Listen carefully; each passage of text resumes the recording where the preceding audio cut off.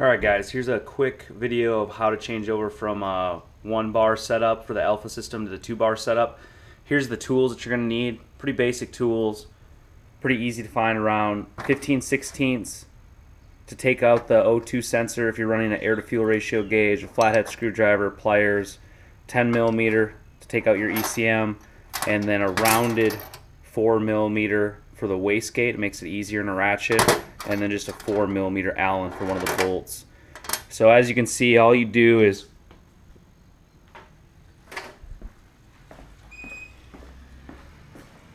go over to your ECM. You're simply going to unplug all the plugs, pull those up. Those simply just pop off. These will just hang out here, and then there's just two 10mm bolts to pull this out.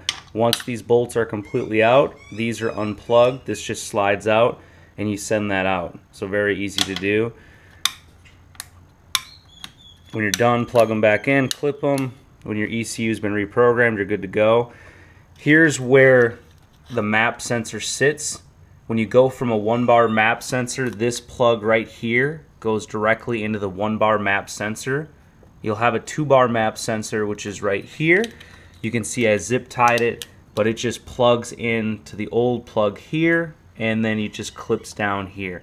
You press these two things together with those pliers, and then take a screwdriver and just pry it off. It just plugs in. Make sure you have a good connection, plug it in here, use a zip tie to clean it up so it looks good. And then you obviously need to make more boost or change your springs out so your wastegate will allow for more boost. This is where you need the 15/16 if you're running an air-to-fuel gauge.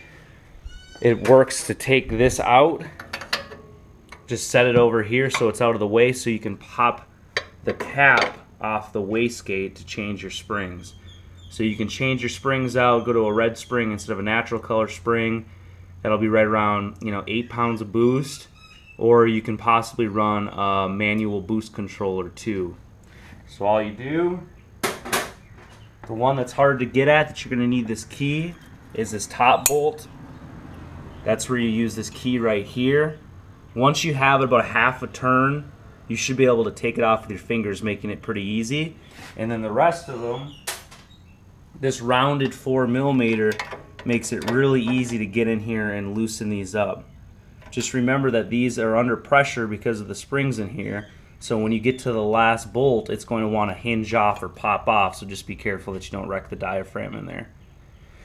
When you change out the springs, you just drop the new spring in there just like the old spring is. And then you just bolt that back on. That's the hardest part, is getting enough pressure on here and getting the two bolts started. And then you're just going to want to cross pattern the bolts as you tighten them up. And then I'll upload the wastegate instructions as far as springs and how to tighten it down and what to be aware of. Once you're done with that, you don't have to worry about this hose. It's on the other side. You would just tighten this back up for your air to fuel ratio gauge, and that's it. So you got your new ECM bolted in with the new 2-bar programming. You ditched your old sensor out, and then you have that new sensor in. And then all you need to do is change those springs out, put the cap back on, and then you're good to fire it up.